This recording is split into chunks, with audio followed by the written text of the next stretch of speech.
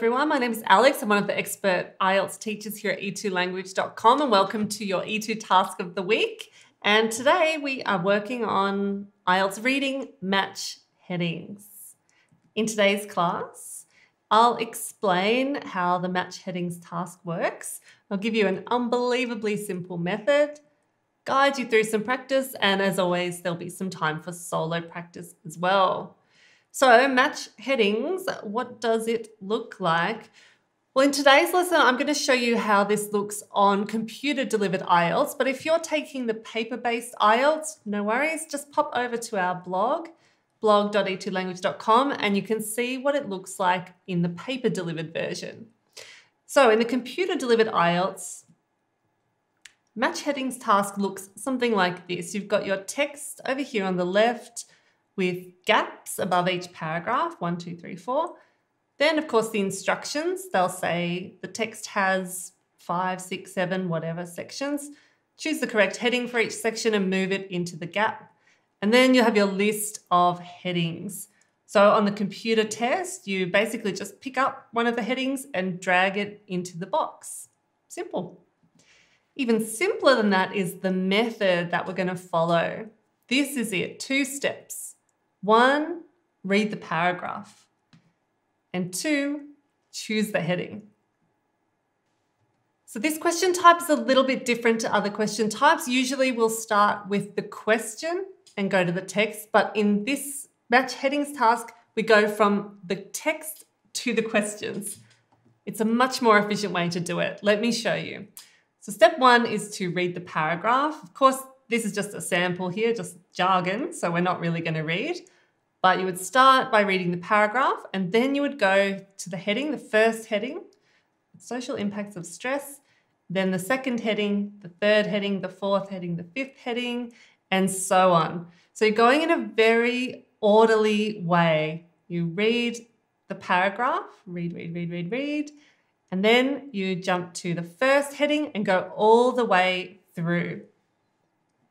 There's a real temptation here to go back and forth, up and down through the reading with this kind of thing. Back to the paragraph, down to the bottom heading, back up. This kind of reading is a complete disaster. This is a real waste of time. So trust me when I tell you that you need to approach this in a very orderly, calm way. Let's go. So we're going to look at a real text now. I'm going to show you 5 paragraphs and 10 headings, and I'll help you with the first one. Here is paragraph 1. I'll read it. Despite its bad reputation, stress historically had a vital role to play. Commonly referred to as the fight or flight mode, the sudden release of stress hormones like adrenaline and cortisol causes the heart to beat faster, airways to dilate, and blood vessels to open up, all of which push the body towards optimal performance and, ultimately, survival. In the rest of the animal kingdom, this is still often the difference between life and death. As he springs off to freedom, the lucky gazelle who escapes the lion can thank this primal evolutionary response. I know what you're thinking, Alex, is too slow. I don't have that much time in the test, but actually you do have that much time. The trick is that you read the paragraph once only. Resist the temptation to go back and start reading it again. So I've read it once. I've got in my mind what it's basically about stress, about survival, about animals. So now I need to match the heading to the paragraph. Here are the list of headings. By the way, if you're doing computer-based, you won't have the numbers next to it. I've just added them here to help you as you play along at home. So while I've got the paragraph in my mind, I'm going to go through top to bottom of the headings. Okay, effect of city life on mental health. Now I have to ask myself, did I read that in the paragraph? Was that the main point? And I answer yes, no, or if I can't remember, maybe. So city life and mental health, no, it didn't mention that. Was the paragraph about stress reduction in animals? Well, I saw mention of animals, but was it about stress reduction in animals? No, it wasn't. 2 types of stress. No, I didn't read about 2 types of stress. The fallout or the impact of cell death. No, I didn't read that. The best type of exercise. Nope. How stress can be useful. Now I did read here about how stress can be helpful for survival, how it can help reach optimal performance. It can save the lives of animals. So this is probably the heading, but I'm going to keep on reading here. Managing stress in job interviews? Nope. One reason behind bad tempers? No. Neuron loss in childhood? No. Regrowing the brain with exercise? No. So I'm fairly settled here that this is the correct heading, and I can double check really quickly. Stress had a vital role to play, push the body towards optimal performance, ultimately survival. This is the correct heading. Now, the reason that I kept reading even after I found the correct answer was 1, just to double check that there wasn't a better heading. And 2, because I'm going to read now paragraph 2, 3, 4, I want to have all the headings in my mind. So the first paragraph, sometimes it takes a bit longer because I'm reading slowly and carefully through the whole list of headings. But as I get to paragraph 4 and 5, I'll be much quicker and I've almost memorized those headings. So don't skip that step. Make sure you read through all the headings. Okay, it's over to you now. I'm going to give you paragraph 2 and 3, and I'll give you 3 minutes to do this. Remember the method. Read the paragraph first and read it once only, and then read through all the headings and choose one. Good luck.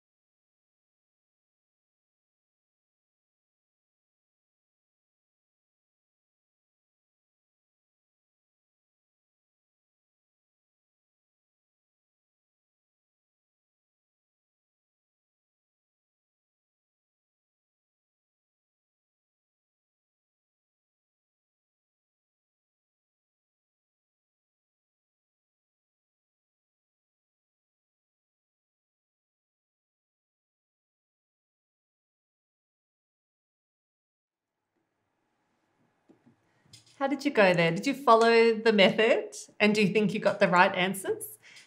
Let's have a look together at just paragraph 2 and 3. I'm going to read through this one. In ordinary modern life, although we're in little danger of being stalked by wild beasts down city streets, our bodies react to stress in the same ways.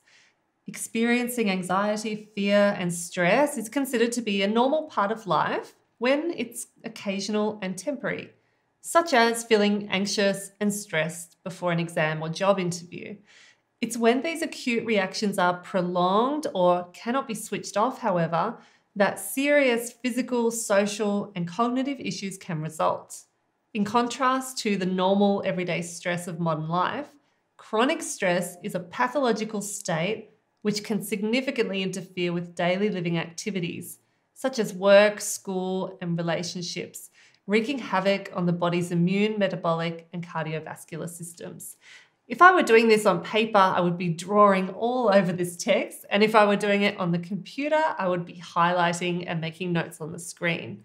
I'm going to give you a little clue here. This is probably the most important part of the paragraph. Let's go through the headings together.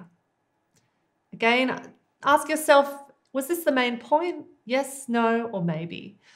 Okay, effect of city life on mental health. Now, I read the word city streets, but was the whole paragraph about the impact of city life? No.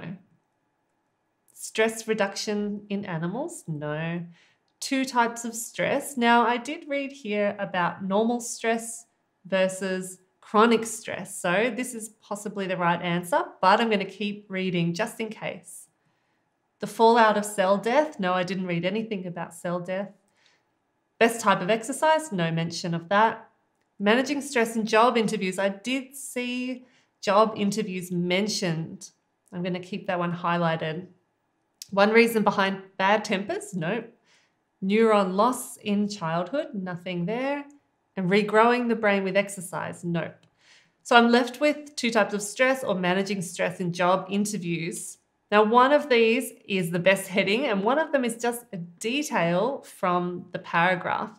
So this word job interviews, it was in the paragraph, but the whole paragraph was not about how to manage stress in job interviews. So the answer is 2 types of stress. Let's go on to paragraph 3. And if you went through the headings, hopefully you zoned in on maybe answer 4, the fallout of cell death. And perhaps answer 9, neuron loss in childhood. Again, one of these headings is the best one because it describes the whole paragraph. Neuron loss in childhood is not right because the paragraph didn't mention childhood or didn't focus on childhood, but it did mention the impact and the effect of cell death. So that's the correct answer. Over to you again. There's 2 more paragraphs and it's up to you to choose the right headings. Again, I'll give you 3 minutes for this. Be sure to follow the method. Good luck.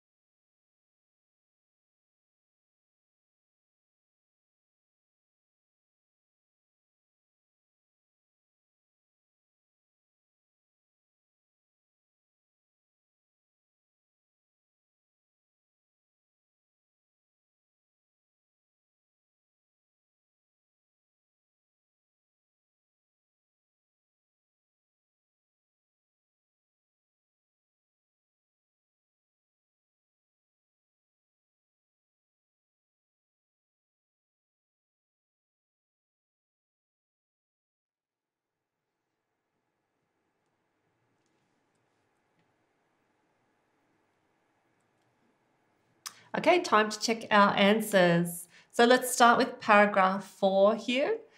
And hopefully you found that this was the correct heading. One reason behind bad tempers. This paragraph was all about how a certain part of the brain can grow with chronic stress. And this part of the brain is connected with aggression. And in the final sentence, it mentions how a person who's chronically stressed might scream back at a screaming child. This leaves us now with paragraph 5. And there were perhaps 2 headings that caught your eye here. Maybe 5, the best type of exercise, and 10, regrowing the brain with exercise. So this paragraph did mention the benefits of exercise and how it can help to replenish cells that are lost due to stress. So you've got to ask yourself, what's the best heading here? Is the whole paragraph about the best type of exercise? Does it specify which kind of exercise is best for you? Or is it about regrowing parts of the brain with exercise? And I'm sure you chose the right one, which was number 10. So if you were doing paper-based tests, your answer sheet would look like this. And as I mentioned, pop over onto the blog if you want to try the paper-based format. It does look a little bit different, but the methodology is exactly the same. If you want some more practice, come along to our website, e2language.com. And there you'll find our huge IELTS course. You'll be able to submit work for speaking and writing feedback. You can book one-on-one tutorials and join our daily live group classes. Thanks for coming along today, and I look forward to seeing you next week in our E2 Tasks of the Week. Happy studying!